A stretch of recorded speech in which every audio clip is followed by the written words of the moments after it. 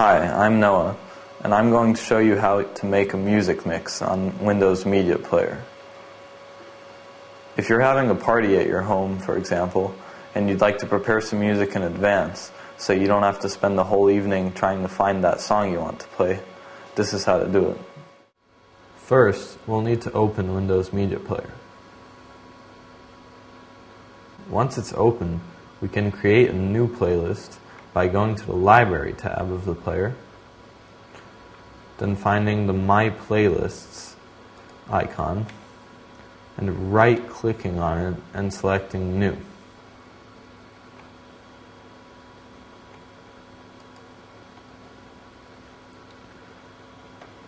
Now on the right, you'll notice there will be a New Playlist panel. Then you can simply select the All Music folder to have a complete view of all your music.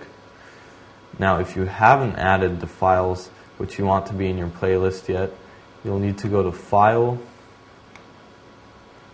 in the top left-hand corner, then to Add to Library, and Add Folder or Add File to add your songs to the Windows Media Library. Once they're added to the library, you should be able to locate them in the All Music folder.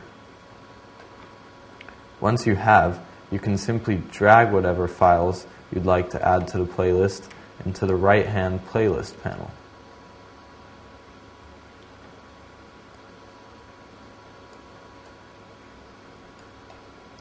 Here we go. Now we've just added those sound samples.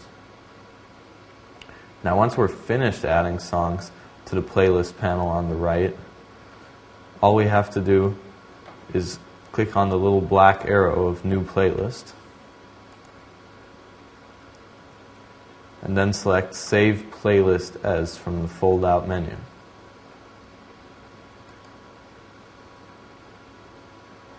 Now just name the playlist whatever you'd like. For example, Sample. And then click Save.